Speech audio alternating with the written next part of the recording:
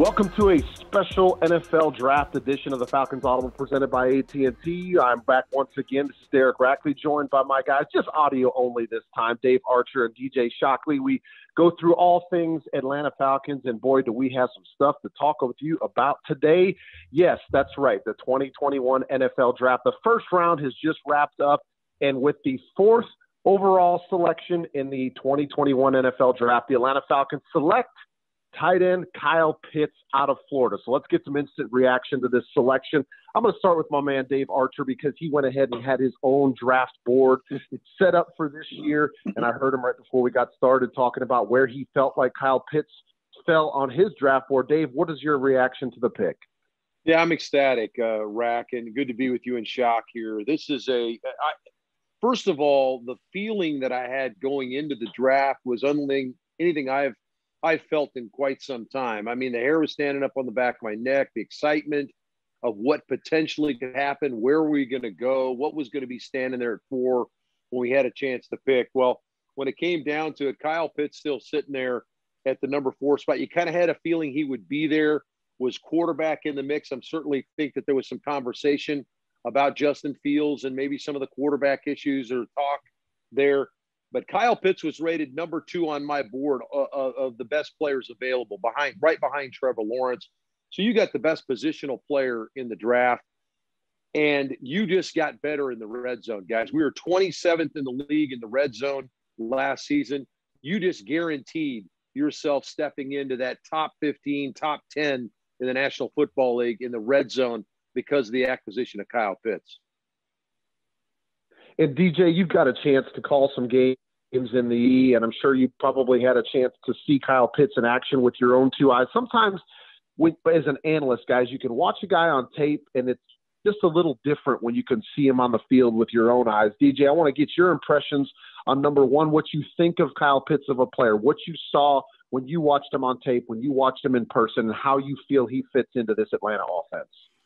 Rack, I think the first thing that comes to mind, and you think about a guy of his stature, of his ability, you say this guy has the ability to win anywhere on the field. And Archer talked about his ability to win in the red zone. And that's a plus, that's a bonus. But this guy also has a chance to win at every spot on the field. You can line up in the slot, you can line him up on outside, and you watch this guy run the same route tree as receivers run every single day, and this guy can make those plays, and the guy just matches up. He's a matchup problem versus anybody. And I went back and I saw something where the last time a tight end was drafted this high, you got to go all the way back to 1961 with Mike Ditka, and he went 5th overall. And here's Kyle Pitts going 4th. This is an unbelievable pick for the Falcons, and I think Archer's spot on. This is a game changer, a guy who's going to come in here from day one and demand the football, and he is going to have many opportunities in this offense where Arthur Smith loves the tight end, and he's going to be a guy who catches tons of footballs from Matt Ryan. 2021, obviously a big year following the pandemic season in the NFL, but it's also going to be a year that's known not only for Kyle Pitts setting NFL history, going down in NFL history as the highest drafted tight end, but also the fact that you got a first-year head coach in Arthur Smith and a first-year general manager in Terry Fontenot that are not afraid to go out there and make that history by drafting a tight end. And Dave, what I think is so interesting here is because when you get into the draft, everybody has opinions. And it seems like with every selection, every player, there's some type of criticism. Well, this guy's got great upside, but ... right? There's always something that this guy can do better. And maybe we didn't hear that with Trevor Lawrence a whole lot, but one thing I don't think I've seen all night is one person criticize Kyle Pitts as a player or him being drafted number 4. I think that should show everybody in Atlanta what they need to know about this player. Well, it's a generational player. This guy has a chance, and again, he's got to go prove it on the field. But when you like what you've seen in college, Shock has talked about his ability in the college ranks. As he steps into the National Football League, his ability to create matchup problems all over the field for you. But this could be one of those generational players. You got to forget about thinking about him as a tight end. This is not just a tight end. This is a 6'6", 240-pound wide receiver that runs 4.4. Go look at him in individual matchups and routes that he runs. He screws corners in the ground. He runs by corners and catches and high points the ball over the top. Some of the best corners in college football. I mean, there's two guys at Georgia that are going to go in the top 2 rounds of the draft. We saw one go in the draft tonight, and Eric Stokes. Tyson Campbell's going to go in the draft too. He beat both those guys one-on-one. Those guys are top picks in the draft at the corner spot. This is a guy that is going to transcend the tight end position. I think we got to forget about tight end. This is a big-time player, an elite-level player that is going to transcend the position he plays. You know, I got a chance to watch or listen and watch his opening press conference with the Atlanta media, and I just wanted to highlight a couple of words that came out. And number one was one of his answers to our own Kelsey Conway, asking him a question about when his name was called and when he got the phone call from the Atlanta Falcons. He said it was surreal. Even a kid that's so grounded and knows that he's so talented, it was surreal to him to hear his name called.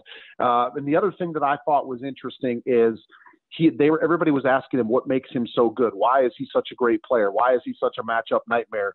And he was talking about being versatile. He kept saying being versatile.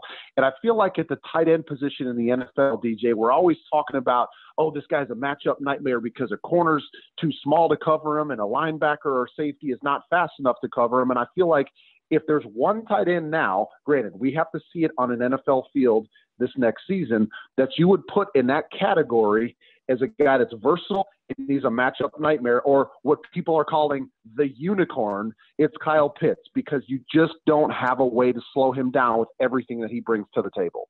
Yeah, and you look at the new age of the tight ends these days, the Kittles of the world, the guys who are asking for the football like receivers, he is in that mold. And when you think about some of the things that he can do on the field, and you think about some of the things that he has already done as quarterbacks, I know for me and Dave, it makes you smile because you know this guy's going to be able to win. You know this guy understands coverages. He understands how to use his body. He understands how to use that big 6'5", 6'6" frame when he going against a linebacker, going against a safety, going against a corner, or knows how to set up certain routes. Those are certain things that you just don't see. And I think we're going away from the days of, yeah, you're still going to have those tight ends with their hand in the dirt and you ask them to go and, block these defensive ends. But also we're going more to the stage of we want a guy that can stand up in the slot. We want a guy who can be it looks like 11 personnel, but this guy, you might as well call it 10 because you got 4 receivers out there with him. It's going to be fun to have this guy line up all over the place and you not know where the football can go. Because in this Arthur Smith style of offense, he's going to give you an indication if it's man or zone, and Kyle Pitts is going to be that guy. But at the end of the day, we're looking for the matchup, and he's going to be the matchup problem that a lot of teams are looking for from that tight end position, and that's what makes this league so special now is these guys coming into the league. For a long time, it's always been about the defensive ends, how fast they are. Can they get to the pass rusher? Now it's about you got receivers and tight ends who looked exactly the same, and now the Falcons have one in Kyle Pitts. It's going to be so fun to watch.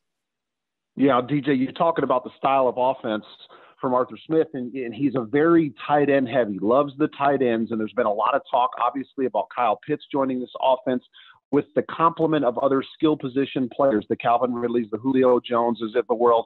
But I think you also have to throw into that category now Hayden Hurst, because maybe the one criticism you could have on Kyle Pitts is what type of an inline blocker is he right now? And my answer would be he doesn't really have to be. Okay, you've got a guy like Hayden Hurst that can be that guy on the end of the line of scrimmage that can help out in the run game, provide some chips and pass protection. And yes, is it an area that Kyle Pitts can improve on? But think about the combinations now of a guy like Hayden Hurst who can catch the ball at the tight end position. He showed throughout his career, former first-round pick, having both of those guys on the field arch. Think about that type of a setup with those 2 wide receivers on the outside that Matt Ryan's going to have 21.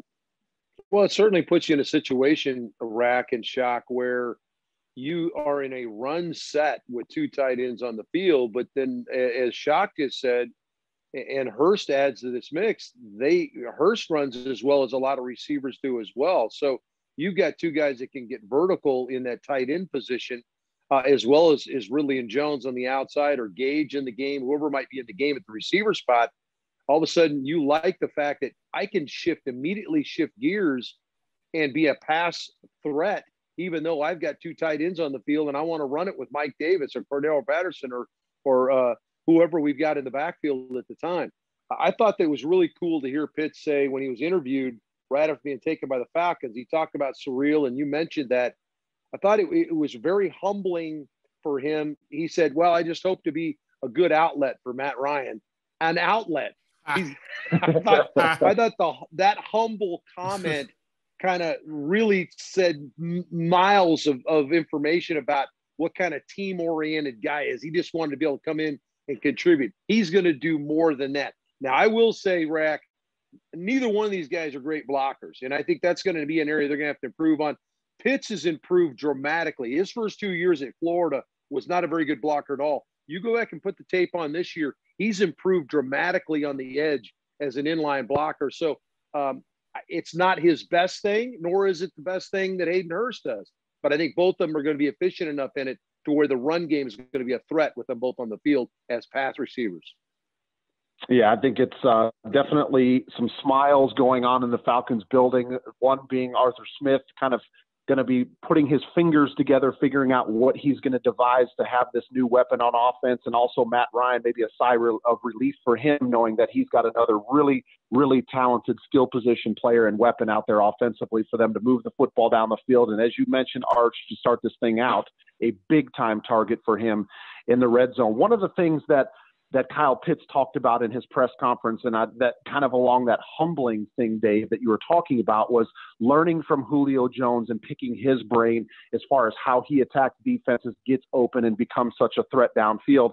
However, guys, I think we have to change gears a little bit and kind of address what we've been hearing going on. There's been a lot of rumors out there in the national media about Julio Jones and potentially being traded at some point throughout the draft, or maybe this weekend.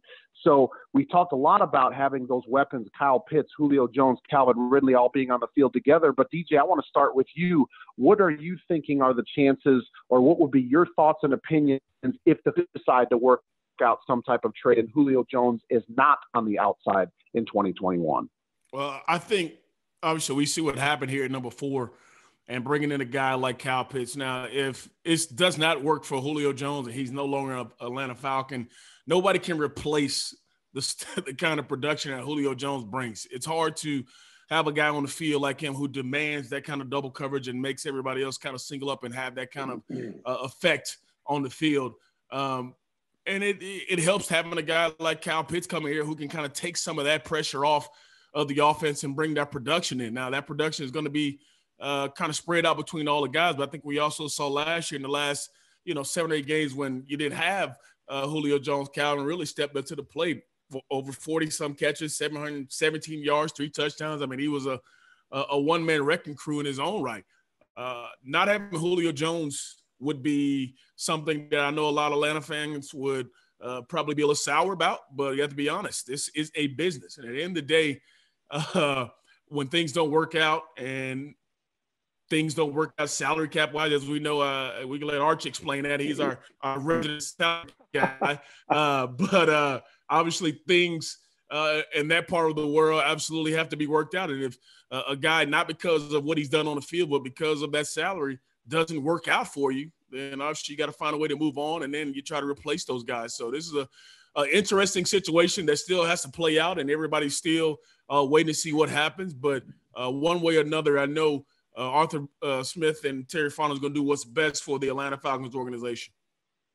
We talked a little bit about a generational type player in Kyle Pitts, and I think if you rewind back when Julio Jones came out, the same could have been said about him, Dave. So I'm going to turn the question over to you, a potential generational player in Julio Jones that the Falcons have had on their roster for a number of years. Many would say he still would fall into the top 5 in the NFL when he is healthy. But when you factor in the things that you've seen over the last couple of years, do you feel like there's some legs to these trade rumors about Julio Jones no longer being a member of the Falcons?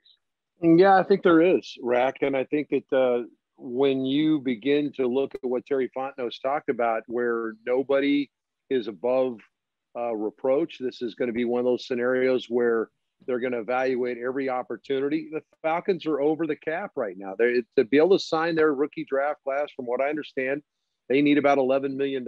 They don't have it. A post June 1 trade of Julio Jones would free up $15 million. I mean, that's a real fact. That's something that's going to have to be considered. The thing about this thing, and Shock mentioned it, business is business. It's one thing to get sentimental about players, and Julio Jones will have some. I've called every game of his career. You talk about nobody's going to be more sentimental about him than I will be. He's made some unbelievable plays here, but it is a business. And when you look at it, have you drafted a guy that can replace Julio? This guy can play on the outside.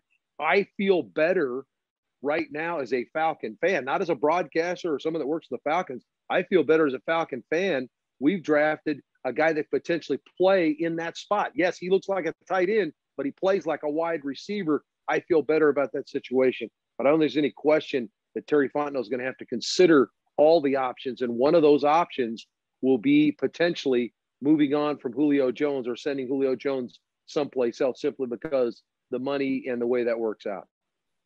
Yeah, and I think that's the area where a lot of fans, as you mentioned, DJ, that there's going to be some people, if this ends up coming to fruition, that are going to be very upset. They're going to be against it. They're going to say, why do you do something like this? And it's because mainly of what Dave is talking about. Every NFL player wants to get his huge payday in the NFL. And Julio Jones got his huge payday in the NFL from the Atlanta Falcons. But at some point, it's going to end up strapping the organization as far as getting better and making it more team friendly. That's part of the reason why the Patriots did so well for so many years. Is Tom Brady took a whole lot less money per year than he probably could have, what he's worth, but he was able to spread that out and allow them to bring in more quality players, and they had so much success doing it. And maybe that's going to have to be the new mold for Atlanta as it sits right now with the salary cap situation. For them to add more players to make this team better, they may have to move on from one number 11 that's done so many great things for this organization. Obviously, time will tell,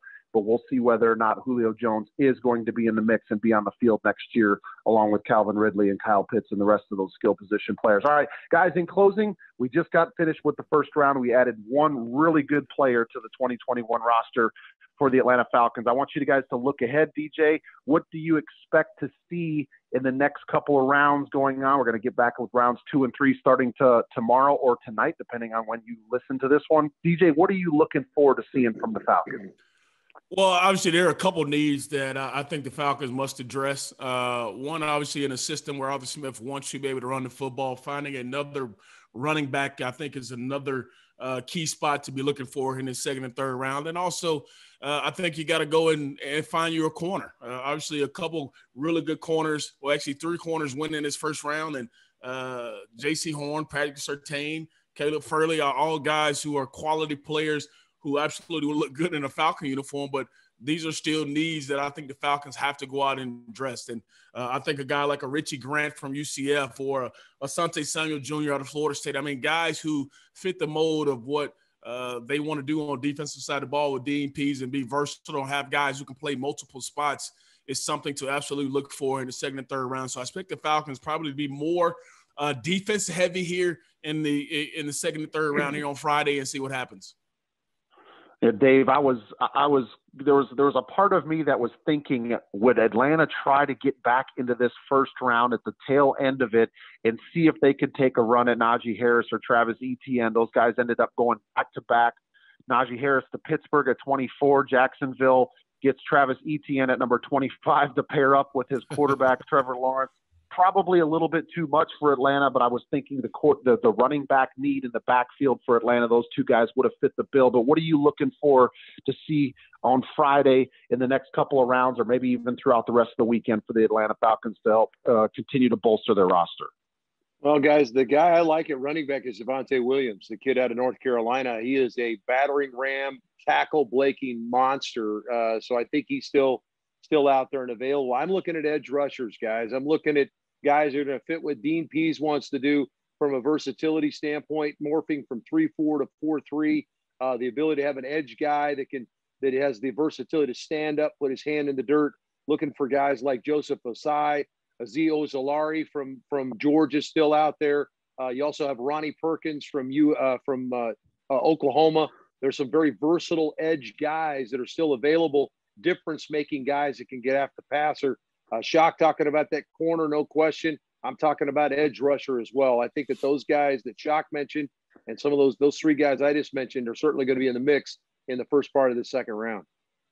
Yeah, you guys nailed it on the head. I would have said the same thing. I've been looking running back and defensive help, pass rushing and corner would be the areas that I think needs to get addressed for Atlanta to kind of help shore up that roster a little bit. Still a long ways to go in this draft, still a long ways to go in building this roster, and of course a long ways until we start 2021 season. But as we talked about, the Atlanta Falcons made a huge splash in selecting Kyle Pitts, number 4 overall pick, the talented tight end out of Florida, to help out this offense and Matt Ryan and Arthur Smith next season. So that's going to wrap it up here on this special first-round NFL Draft edition of the Falcons Audible presented by AT&T. Once again, I'm Derek Rackley with my guys Dave Archer and DJ Shockley, and maybe, just maybe they'll let us come back and talk a little bit more about this draft. But hopefully the Atlanta Falcons and that front brass continue to build on this roster and make it an even better product on the field in 2021. Thanks so much for listening, folks. We hope you enjoy the rest of the draft this weekend, and we'll be here to talk to you